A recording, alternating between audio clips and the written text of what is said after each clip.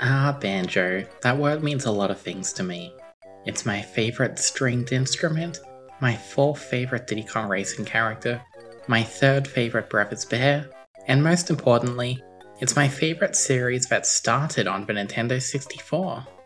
I would want to call it the Banjo Kazooie franchise, since the bear gets all the attention, but Banjo Pilot ruined that idea. Thanks. Plus even Kazooie herself calls it the Banjo series during Nuts and Bolts. She is so defeated. Depending on who you talk to, the Banjo franchise means a lot of different things. Some people only talk about the first game, and if you're lucky, the second game too. Some include its Xbox 360 title as well, since for all intents and purposes it is the third mainline game. And then you have people like me, that include everything. Obviously this includes Grunty's Revenge, the mostly forgotten GBA entry that, unlike Banjo Pilot, is a masterpiece. Though I do still like Pilot, let's not get carried away here. Rare's handheld teams were the unsung heroes of their company. I love all their games, whether they be controversial or unknown. The Donkey Kong Land games are great, but they did more than just work on that franchise. We saw Mr. Pants put into a video game, and they brought back Saberman for his reboot before he was stampeded back into obscurity again. Every game the handheld team made was good, or at the very least, interesting. But if I had to pick a favourite, it would be Banjo Kazooie Grunty's Revenge, no doubt.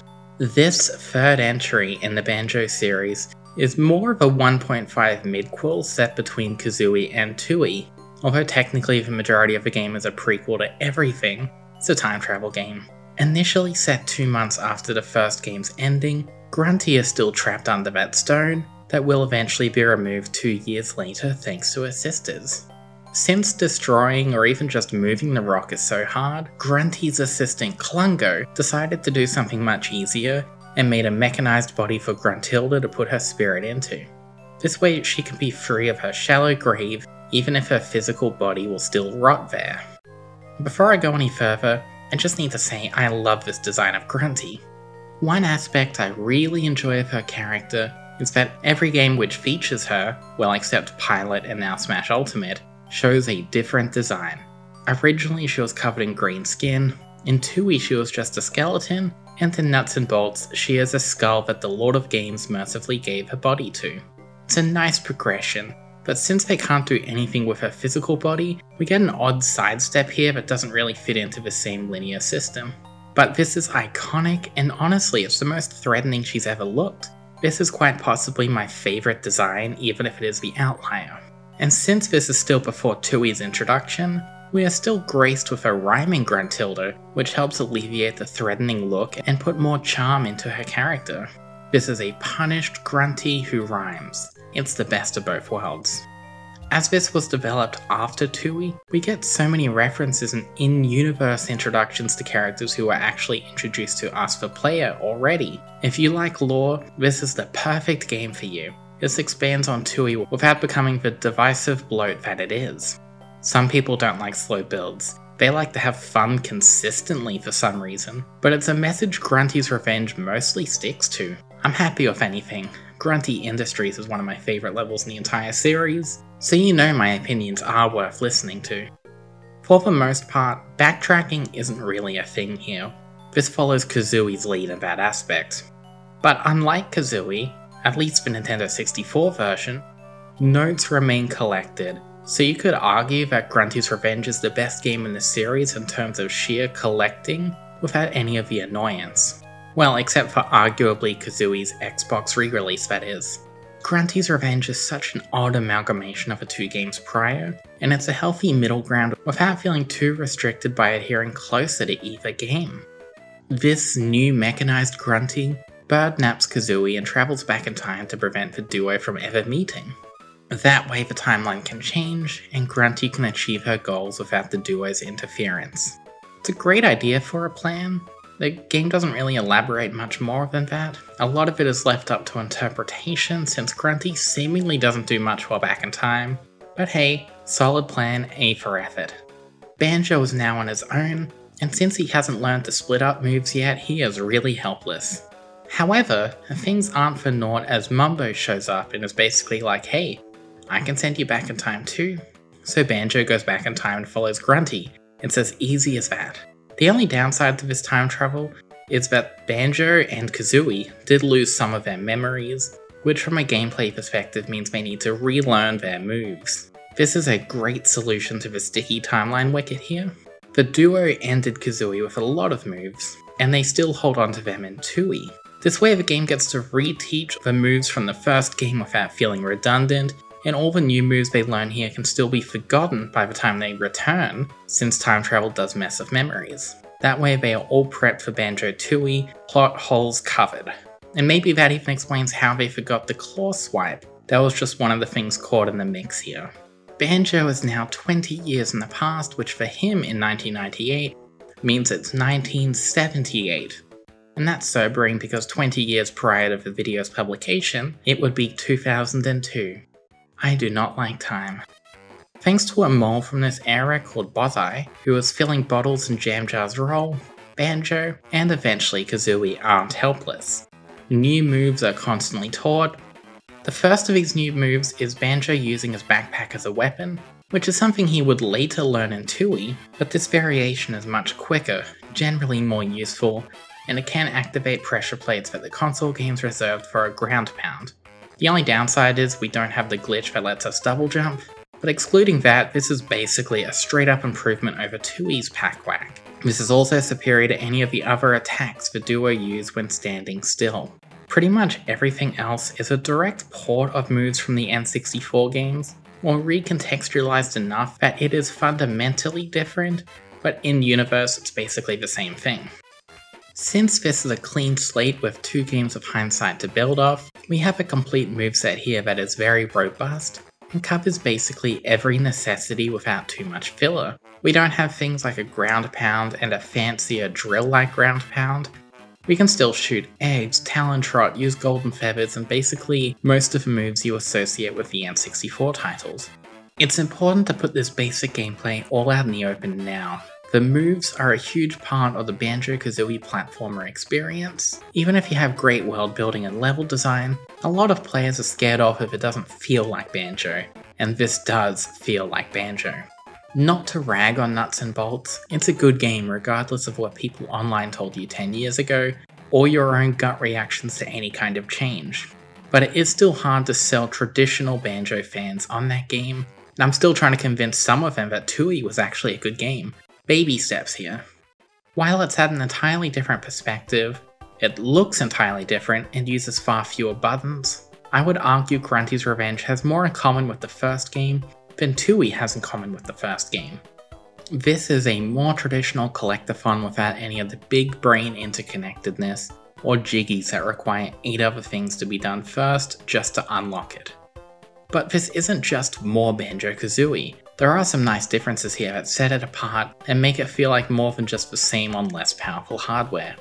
The game opens up to Spiral Mountain, but unlike the other entries, this is all we get to explore outside of stages. However, this is more than enough, as this is an earlier depiction of the mountains that feel much bigger and have a lot more crammed into it, including Jiggy Wiggy's temple to open stages, and Honey Bee's hive to increase health. This isn't just a small circle with a spiral in it, this is a really big rectangle with a lot of things in it. The hub is split into a lot of smaller self-contained areas, accessed after learning new moves, so it still feels like the previous hub worlds, even if we're not physically going through as much space. We only have 5 worlds here, but much like the moves, this is all hits and no filler. Banjo gets to know the inhabitants of the 1978 Spiral Mountain, including the Jinjo Oracle, who is basically a talking statue of a Jinjo, reminiscent of a Jinjonator. It adds to the deep lore of the Jinjos. In fact, as this is set in the past, we can see Grunty's lair as it's still under construction, and we have the remnants of a rock sculpture of King Jingling's head, which has collapsed at the base of a mountain. Grunty took this land from its presumably indigenous owners, the Jinjos, just in case you thought she couldn't get any worse. Despite the extra world building here, Jinjos serve the same basic role: collect them in a level and get a Jiggy when all 5 in a stage are saved. And this brings me to the best part of these games. The stuff we do most of the time? Collect shiny things. The levels are littered with things to keep your brain engaged. Notes are spread out to lead you from place to place. Sometimes they come in small nests that contain multiple at once, which is fine since these are ultimately smaller levels, and notes everywhere would be tiresome. Jiggies are up next, the main collectible, and I love their rotating sprites here that really sell the 3D illusion. Thankfully, the duo don't do a long dance after collecting them, so the pace is never halted here. These are usually rewarded for completing some kind of simple objective, and this is where the game shines for me. It's basically a collection of short, fun moments that never overstay their welcome. The first world to explore is Cliff Farm, and this does serve the role of safe and predictable grass world, but the farm aesthetic does bolster it. The series never did farm levels before, and since the other environments coming up are riding on the series tropes, this is a golden feather in its cap. It also introduces us to the template that this game will be using repeatedly, since every level feels more like a blueprint than ever before. What I mean by that is Kazooie's levels were basically free form, with the same collectibles being handed out on whatever whim the designer wanted at the moment. Tooie added a lot more complexity and scripted moments, but this did result in a bit more of a predictable process. Every stage had a boss, every stage had a transformation, Mumbo was playable on every stage to modify an aspect of a level, and mini-games were plentiful. Cliff Farms does have objectives to truly call its own, like helping the delightfully named Mother Clucker rescue her chicks, and using the newly taught moves to explore areas where you couldn't previously, like using the ability to swim to go into a small pool of water, which on its own doesn't sound very spectacular, but I am very impressed with how they managed to convert swimming into a perspective where they shouldn't have honestly attempted it. None of the levels have a lot of underwater areas to explore, even the upcoming beach level only has a small crevice that can be used, and these are all signposted wonderfully with a visual cue of bubbles, so you don't need to trial and error every single water source.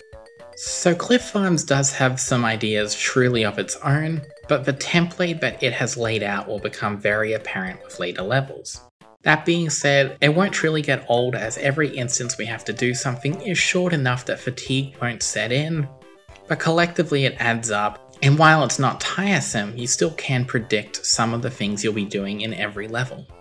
The first of these that I experienced was a trip down a slide to rescue some chicken eggs that somehow weren't rolling down, they were just stationary. This is a kind of fun distraction. Banjo keeps sliding down and we have to avoid obstacles and collect eggs. We can only move left and right, and this tickles my brain in the same way an autorunner does. I'm also pretty impressed with the visuals here, even though this is a very simple trick and not pushing the GBA at all. I love illusions of 3D depth, so this wins out for me, even if I know this isn't super compelling. The issue with the slide, however, is the repetition, as this will come up many more times in the game. Something that did wear on me much sooner was the fishing game. We first see it here, and it certainly won't be the last time. This feels more like some kind of mediocre Mario Party minigame, and the repetition of it certainly doesn't help its case. But hey, I do like that this first one is contextualized as fishing sheep, since it is a farm after all, and it does serve as a nice tutorial for the concept, which will get harder with hidden targets underwater. The best of the copy and pasted objectives first used here is the game's boss fight. While ones presented here aren't on the level of Tooie's better bosses, the game at least does something. Kazooie forgot about actual bosses until the end of the game, no matter what Boss Boombox actually says. These fights are either going to be against Klungo or Grunty, and it's basically just the same two fights over and over, but they're nevertheless fun, and they do add some spice to the levels. Plus it gives us small extra snippets of story, which we really don't see much of in the game. Every time these bosses appear, we see more of the banter and how they plan to upgrade Grunty's mechanized body, and the more we see of Grunty the better. And Klungo too, I suppose, even if he doesn't save the game. His encounters feel similar to how they will in Tooie, but instead of the order being randomized, this is a linear progress with the first being by far the easiest, but it gets harder each time as you'll add another wrinkle to the process. This does do enough to make it feel fresh, but it's also not enough to hide the fact it is basically the same fight 4 times. But hey, these are Klungo's best fights. They're still better than Tooie's. Cliff Farms as a stage can't be discussed without mentioning the best part of it. Mumbo Jumbo with his swinging 70s bachelor pad. He gives Banjo the best transformation yet. It's a cute little mouse, and I love it and I wish more people knew about it. Following in Tooie's lead, the transformations here all have little attacks or specific actions, so they can usually defend themselves, which was nice since Kazooie more often than not felt like you were defenseless against threats. Though the mouse here is the one exception to it all. It does still have the ability to activate context-sensitive items, so this isn't just as basic as most of the first game's fare. But in terms of utility, this is basically just a pumpkin transformation that can activate things. The gimmick here is we can walk through small holes not accessible to a bear. It's fun, and it makes levels feel like more believable spaces, and I do think it is the cutest, but this isn't something you'd want to use outside of its specific use cases, since it is a weak and helpless rodent in a world full of angry gruntlings and whatever else is against you. Speaking of which, the stage is full of gruntlings, which were common fodder in the first Kazooie game. I love them being here. I know the overusage of gruntlings in this game only serves to make each area feel less unique, and ultimately show off the lack of polish afforded to this particular build, but I don't care. These enemies were only in the hub world of Kazooie, not in any individual levels, nor did they appear in the sequels. But this game knows what it has, and we get these guys everywhere, and I can't blame them, they are such an appealing design. It only makes more sense since Klungo and Grunty are messing with the stages more here, it's only reasonable they'd throw their henchmen in here too. Though levels still have their own individual flourishes, in particular the grunt weeds of Cliff Farm. According to the Jinjo Oracle, this is the end result of combining two enemies, gruntlings and whiplashes, into a mutated combo. Thanks, Klungo. Oh yeah, and whiplashes. They are here too. And this is the peak of the whiplash fandom. These were only in a single level of Banjo Kazooie, but now they're here in every single stage and the hub world. This, to us whiplash fans, is how Buzz Bomber fans felt when they got a spirit in Smash Ultimate. And that's really all I can say about Cliff Farm. It is a serviceable level that sets up what will come later, and it is also the most unique stage since it's a farm. It's an archetype not properly visited in the series. Oh yeah, and also Kazooie is still entirely absent. This is a game about saving her after all. All Banjo could do in this level is jump, whack with his backpack, climb, roll and swim. It's easy to forget that this level is basically a solo adventure, but it's beak drilled into your brain with level 2, Breagle Beach. This is the home of Kazooie's kin, and is actually where she is being held by Grunty, who is using the birds here as slave labor. While this doesn't sound like a super fun setting, it is actually one of the game's highlights. Sure, this level is just Treasure Trove Cove, but I like Treasure Trove Cove, so that's not a bad thing.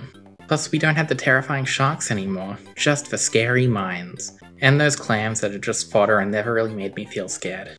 The influences from Treasure Trove Cove don't just end with this being the second level in the game, and the obligatory beach level, but we also have some other recurring motifs. Whether they were deliberate or not doesn't matter, these levels are so similar that Banjo Pilot uses the same environment and music for both stages. Mumbo is still here and offering his transformation services, which is different from Kazooie's beach stage since that didn't have Mumbo at all, but we don't have an original transformation here either. Instead, we can just become the mouse again, with the same situational benefits and drawbacks as before. You see, the transformations work entirely differently here. All 5 levels have Mumbo, there are 4 transformations across the game, with a new one appearing in every stage barring this one. The formula of previous games was you transform into a new form for each stage, and only that stage, and in the first game's case, not every stage even had a transformation available. Here, once you unlock the new transformation, by collecting the 1 MacGuffin needed in each world, we can transform into any available form, so the mouse will be usable in all 5 stages. This is a really novel approach, and it helps to make this game stand out even more so. Plus it means we don't need to have any redundancy with forms. There's no reason to have 2 different forms to go for a small gap, we can just use the mouse in every level. This means the transformations have to serve more specific utilities. This time the mouse is used to free some of Grunty's slaves, which is based. Grunty is pure evil and this game cements it even more so than the other outings. All she did there was kidnap a kid, disfigure Mumbo, attempt regicide, and do us the favour of killing Bottles, or as I like to call him, the lesser jam jars. I wouldn't be so quick to forgive her, but ultimately Banjo still did as they raced planes shortly thereafter, and Grunty even grew her skin back for the occasion, which was nice. This game doesn't outright say this, but I can only imagine that putting these birds to such strenuous slave labour is in the hopes of killing them, which would prevent the birth of Kazooie. You know, the thing Grunty wants to do since she wants to stop them from meeting. Regardless of her attempts, Banjo frees them and then frees Kazooie herself after a pretty nice, but soon to be repeated boss fight against Mega Grunty. It's kind of liberating to finally have Kazooie again. The game has truly opened up more. The idea of keeping her from us was good, and I feel they did the most with it they could have without just limiting the game's potential. And thanks to Kazooie, we can now talon trot to reach previously inaccessible areas. You don't even have to hold a button to keep it activated, so I would argue this is the best usage of it in the series. We also get the obvious extended jump range thanks to her wings, but the best thing Kazooie brings to a table is egg firing. And this is entirely different to how it was in Kazooie or Tooie. Eggs can only be shot out of Kazooie's mouth, and she has to be used as a gun by Banjo. This was technically a move the duo learnt in Tooie, but it was only used in first-person segments, so it was used sporadically, and it felt entirely different. Here, since this is how standard and the camera remains the same, this just means we can move and shoot eggs at the same time, and this is a great change. While I do love this and hope it becomes the standard going forward if we ever get another Banjo game, it wasn't implemented the best here due to the limited camera perspective and the fact we have to use a D-pad. The aiming isn't as precise as it should be. But hey, just the fact that we can move and shoot at the same time did mean I used eggs much more for combat than I ever did in the N64 games.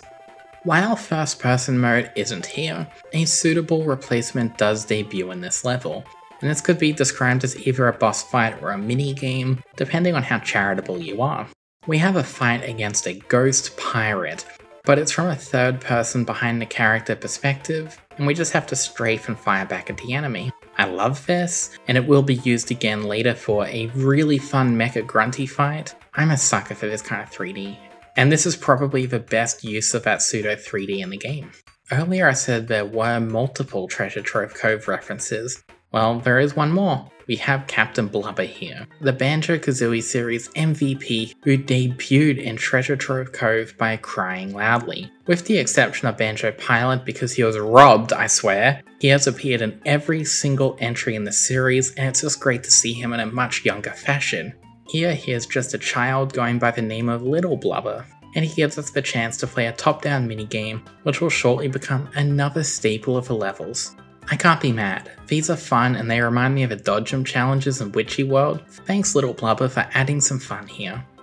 In a less glorious place we have Mr. Ribovsky, and he just is sort of there, I guess. He is this game's prototypical filler, and he just gives us jiggies for completing tasks or doing whatever minigame he ropes us into. He'll later get us involved in some more fun minigames, but as a character he just feels pretty lifeless. He's probably the weakest new addition to the character roster here, and I am fully aware of the talking brown goop we'll meet later.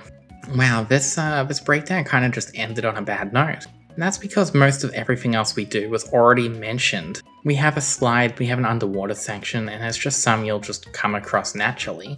This doesn't minimize how fun the actual level is, it genuinely is a lot more fun than Cliff Farm. But the more that goes on, the less unique stuff there is to say. So before I dismiss how nice the third stage is, I just want to say that I love that every world here opens up with the same kind of entranceway that was all over Grunty's lair. Ooh, the world building, speculate about the significance. Bad Magic Bayou, this is the third level, and it kind of feels like two different Kazooie levels smushed together, and I mean that in the best possible way. In fact, this stage has the most world building thus far, so for the wiki writers out there, this level's a goldmine. In fact, this is the most varied level of the game so far, even if it doesn't initially appear that way. The bayou is for all intents and purposes a swamp like Bubble Gloop. I know swamps and bayous are technically different, but this is the same company that gave us Angry Aztec. I don't think words mean anything to them. Taking full advantage of a talon trot, we have a lot of steep slopes that we can use to get to a higher vantage point as this is a very tall level. but all the swampy goodness is down below because of gravity. Initially appearing as a bootleg bubble gloop swamp, the actual differences become apparent pretty quickly.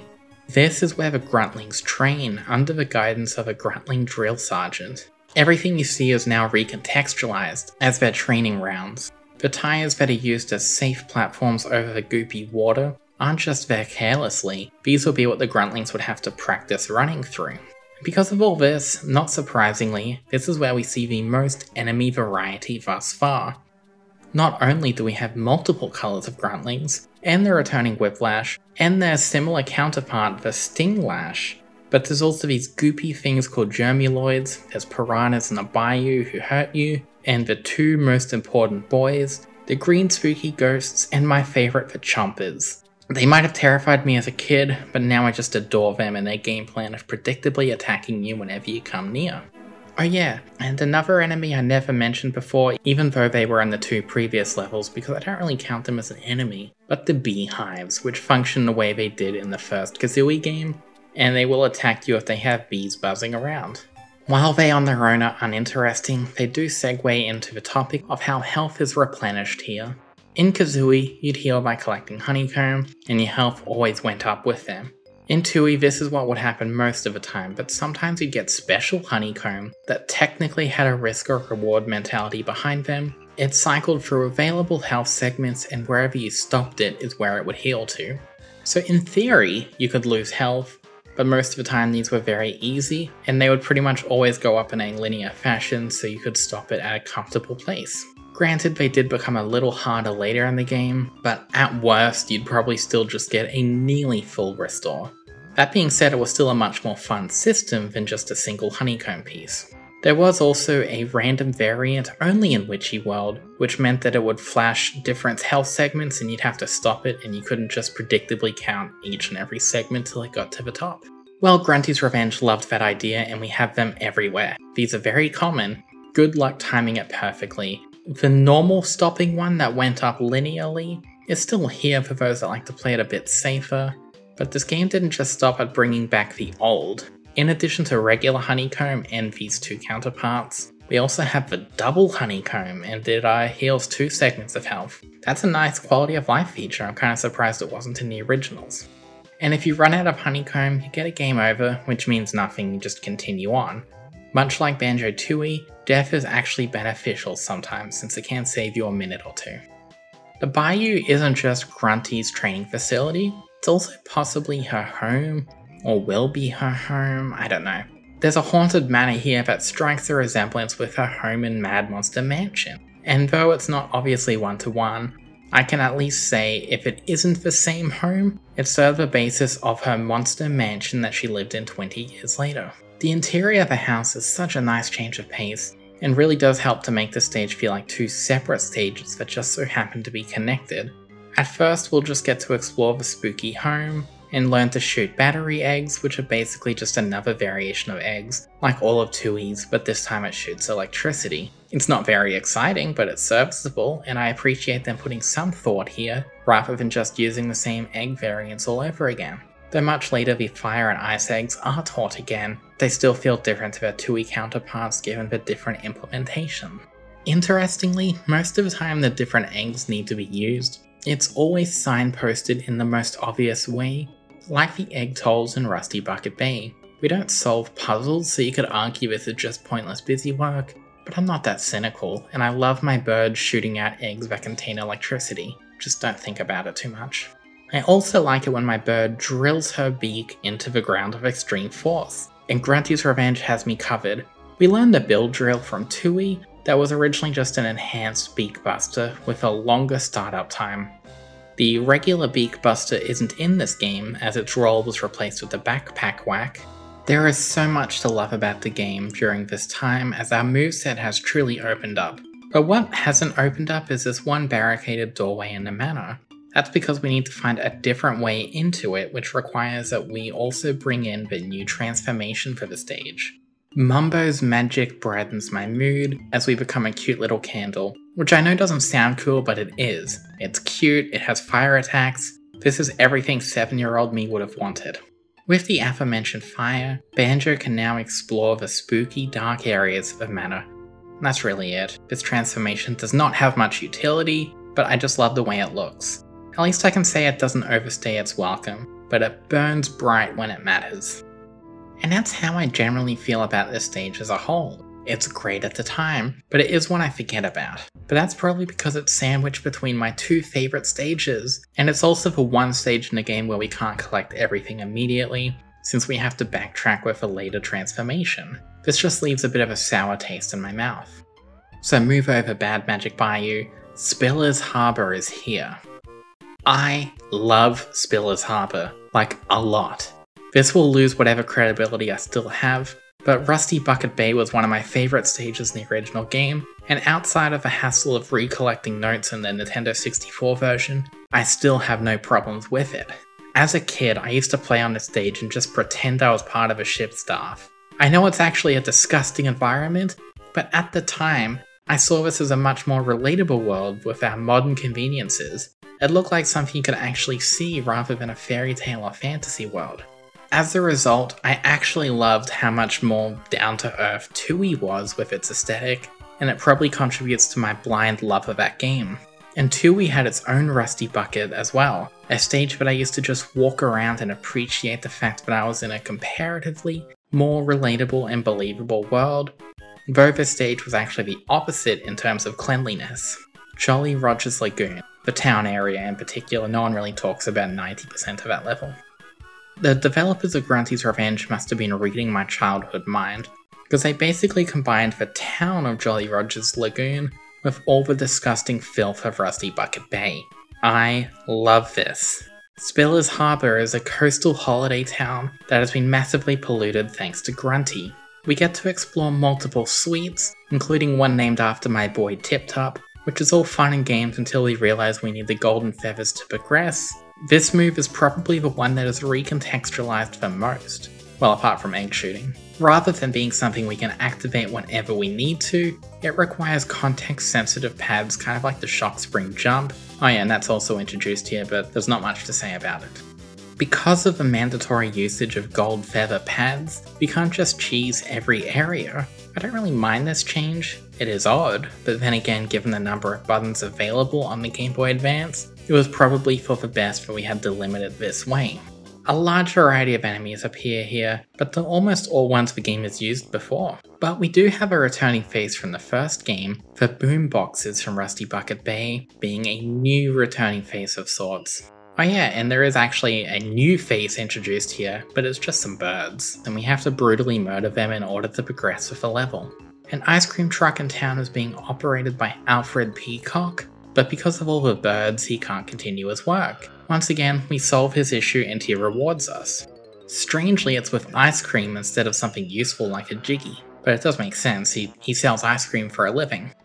This isn't much, but Spiller's Harbour is the closest the game gets to following in Tooie's more convoluted trappings. It's not as drastic as that, but here we're doing a task to reward us, so we can do another task that will ultimately lead to a jiggy. And as someone that likes Tooie's slower pace and the ability to string us along, this is grand. And for everyone who hated it, just calm down, this is very short and simple. The ice cream is something we need to pass on to a child squid, a sentient brown blob thing, which is deliberately vague in what it actually is. The young sludge won't go back to his mum without an ice cream, and there's a sibling too that won't go back without getting his toy back. Getting each squid their respective items in turn leads to the mum giving you a jiggy for compensation. This is kind of reminiscent of the Boggy family, but at least these squidders are still beautiful on the inside, whereas Boggy himself is rotten to the core, and I'm glad he was cut from this game. Spiller's Harbour isn't afraid of adding new series favourites to the ever-expanding Banjo cast. They get to take a spotlight here, and they're briefly in Banjo Pilot, and okay, that's it. But they at least are unique and would fit in with the other Banjo games if we ever got them. A lot of other characters in the game are much more bland, like Mr. Ripovsky, or characters like Mother Clucker or a Dolphin, who I suspect are only here because the developers already had sound clips from the earlier games. Oh yeah, and Mr. Rybovsky. This level does at least add a nice extra element to him. Here he requires coins before we can attempt this slide, and we have to get these 5 coins first before we can do the minigame to get to the Jiggy. This is another one of those tasks that require that we have to do something prior before we actually get to the fun. Plus it kind of reminds me of Jolly Roger Lagoon's Doubloons, which was a system I really enjoyed. While I do love Spiller's Harbor, I do need to get a few complaints out of the way before I move on to the game's second best transformation. The game has fences that look like they should be able to be overcome with a simple jump, but we can't. They're actually much more of a barrier than they look, and I don't mind them being barriers, I just wish they didn't look the way they did. This wasn't introduced in this stage, but it's most notable here because one of these is one that we do have to go through with the mouse transformation. I just wish they made the walls look higher, maybe put barbed wire or some other better visual indicator on it. And the one other area of this level that requires the mouse is the sandcastle. And honestly, I do kind of love it, but there is one exception that really ruins the experience. This whole sub-area is great to explore, but we're collecting yellow items in a room that is almost all yellow. It all blends together, and I wish there was much more contrast between the two, or like a thicker outline or just something like that. This is especially bad on the original Game Boy Advance, but frankly, everything is bad on that.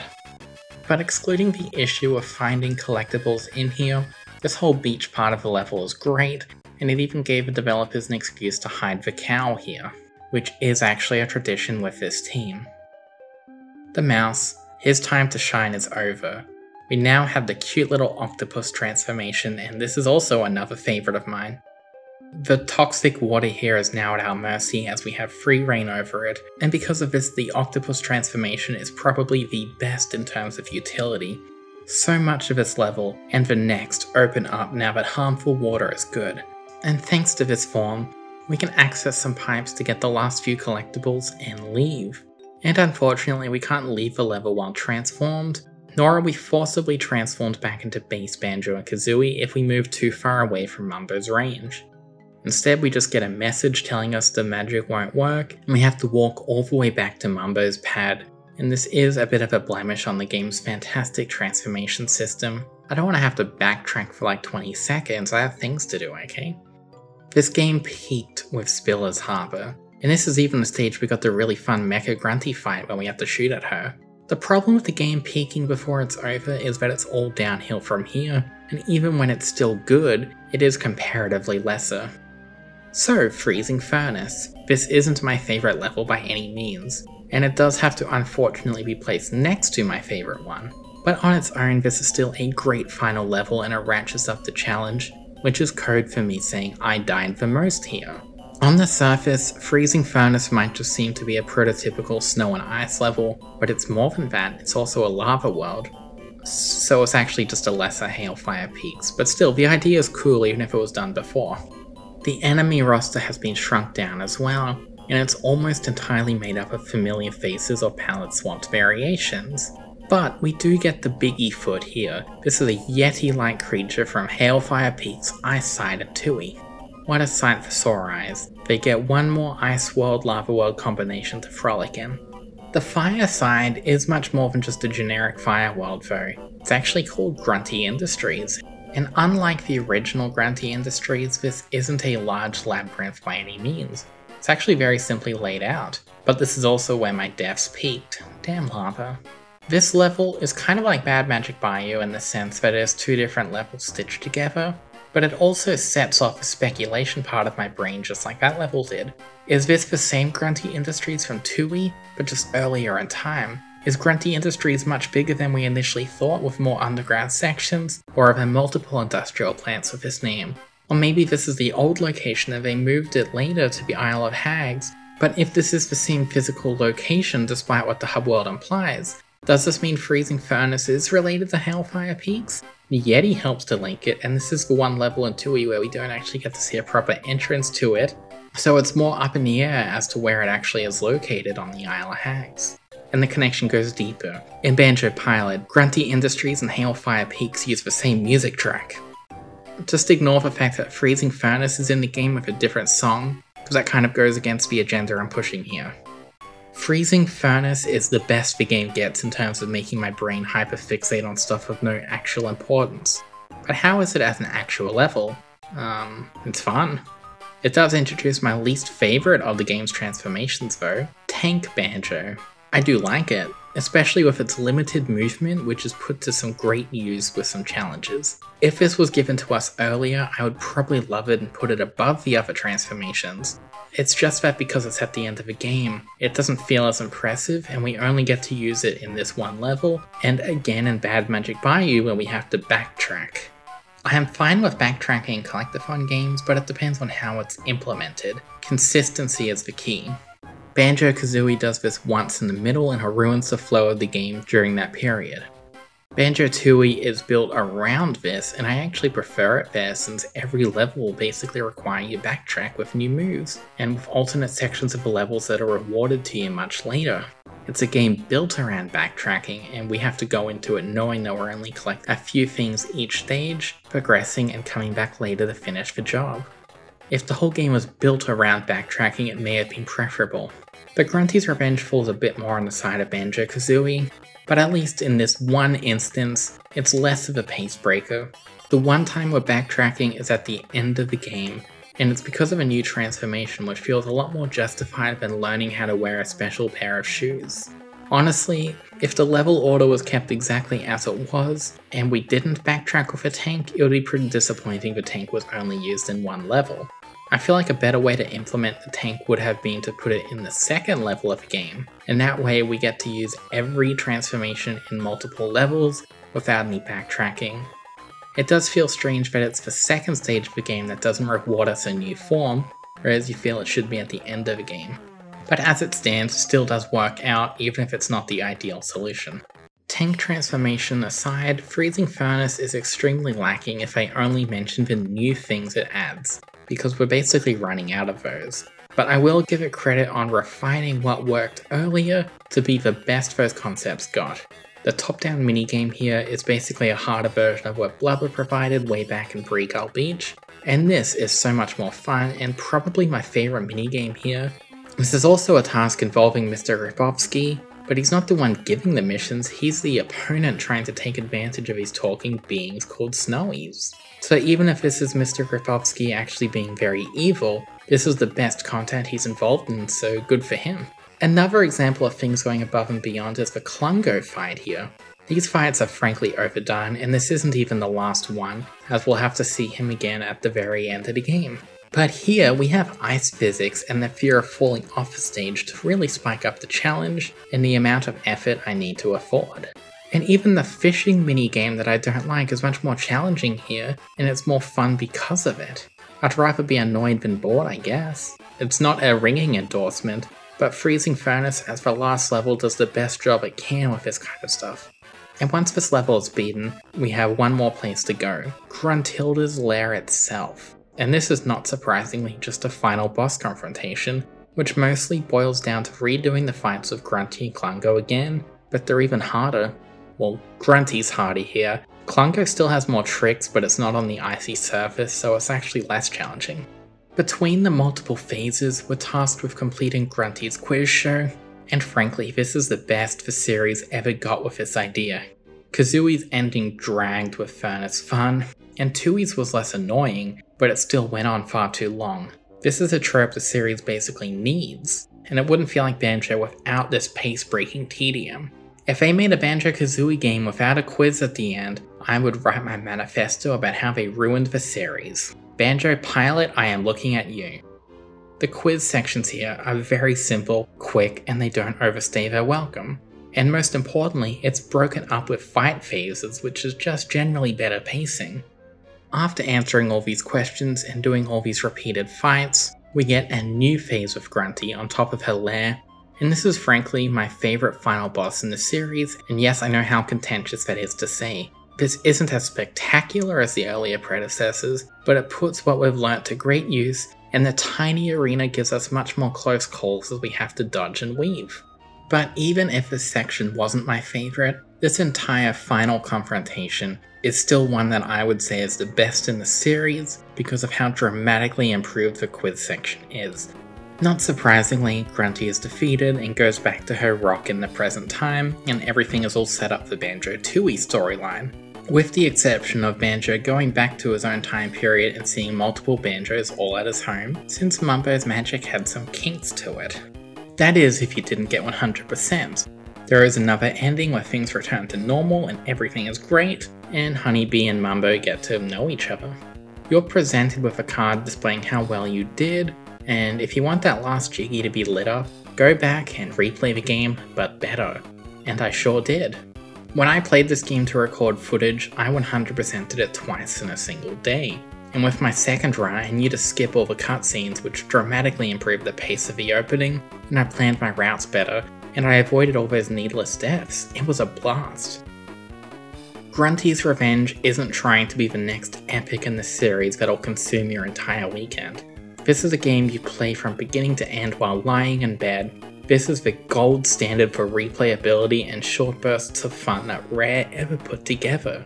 This game might be 2 hours long to get through, but it has so much more than 2 hours worth of fun attached to it. This is an evergreen game that I'll come back and revisit much more than its complicated console counterparts, even if those do have higher highs. Grunty's Revenge may not be the best game in the series, but it's the one that will always be there for me, and it's the one that I will always come back to the most.